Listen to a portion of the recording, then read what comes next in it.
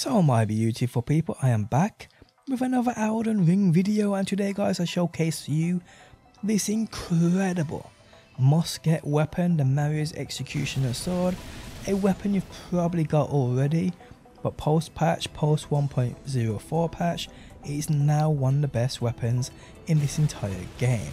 Today we get into it all.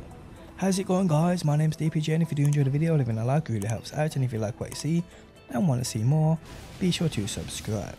Okay, so the Marais Executioner Sword received a buff within the 1.04 patch, which makes it way more efficient in regards to its weapon skill. Now previously this thing's weapon skill, once you committed to using this thing, you were stuck in it. So if you miss that target, you're basically a sitting duck until the animation ends. Now guys, you can roll out of it. So the dancing blade, the E-Chad's dancing blade, E-Chase, I don't know how that's said. Who cares? The dancing blade, sorry. Once you use this now, you can actually guys, dodge back out of it. So if you miss that target with that spinning sword, you can dodge out of it, which is just way better.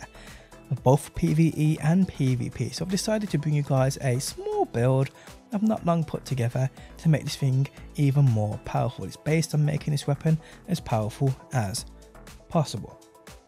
Okay, so firstly, the sword, the Executioner Sword. Now this thing here, what I will say is the items I showcased to you today to make this thing even better. I'll put guides to each in the video description. I don't want this video going on for 25 minutes, me trying to showcase to you guys exactly where everything is obtained.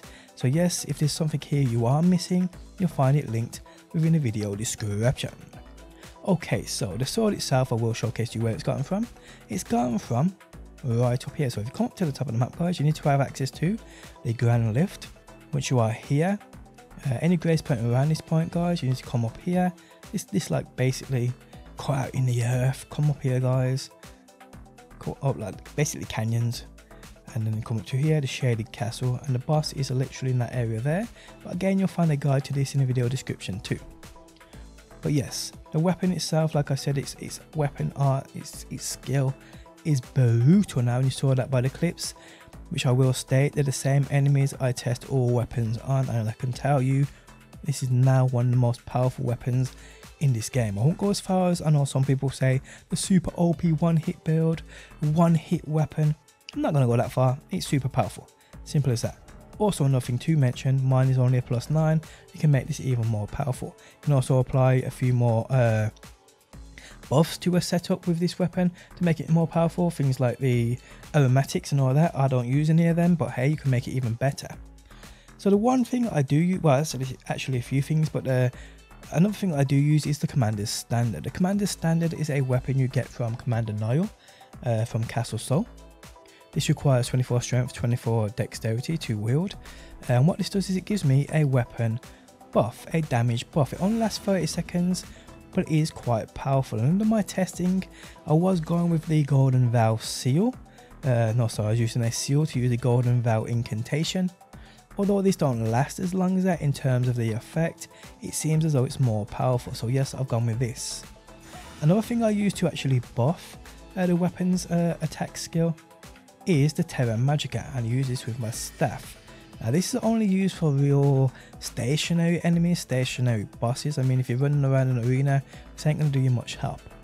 But hey, when you got these applied guys, it does absolute work. Now in regards to the crown I'm using is a Witch Glintstone's crown.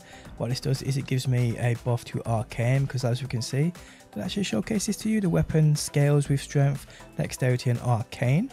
Attributes required are 24 in strength, 14 in dex and 23 in arcane. Now the magic this weapon has on it as standard guys, as you can see there, it scales with the arcane, not intelligence as far as I'm aware. It is arcane. And as you can also see by my stats guys, I mean, yes, I'm a level 380, but what I try to do is I respect and try to balance it out across the board to make it more realistic. I mean, hey, you could spec into that arcane, that strength and that dexterity and make this even crazier. I mean, I could easily do that and max out all 3 stats to make this even crazier, but no, I wanted to make it and keep it more realistic for you guys who ain't this high of a level yet. So yes, the crown, as you can see here, what it does is it actually gives me, I'm not sure exactly how much arcane, it's like only 3 arcane, it's nothing crazy. Nothing crazy guys, 3 arcane, quite cool, quite cool. 3 arcane, actually 3 intelligence as well. So that's what I've got that on. In regards to other armor pieces, just gone for that fashion show guys, put on what you like here. Talismans, I'm using the Millicent's Prophecies, and I'm also using the Rotten Wing Sword Insignia. Now these, as far as I'm aware guys, they both come from the same quest line.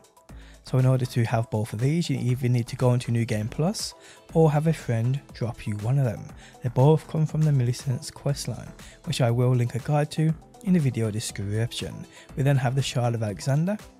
This is great as well, comes from the Alexander questline, and we have the Magic Scorpion Charm. This one raises magic attack but lowers damage negation. We have this one here, greatly boosts the attack power of skills. We have this one, greatly raises attack power with successive attacks. And we have this one, boost dexterity, raises attack power with successive attacks. Now this thing's dancing blade weapon art, obviously it's spinning and it's hitting multiple times. All these absolutely make it crazy guys. Then we have my flask.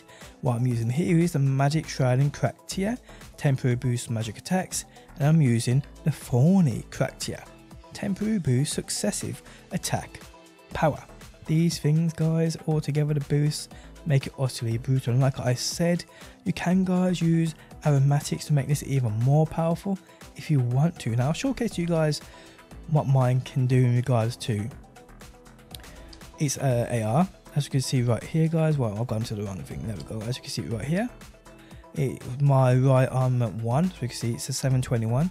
Now if I actually apply all these things to it, you'll see that greatly goes up guys, that greatly goes up. So I'm just going to drink my wrong flask, but hey, who cares.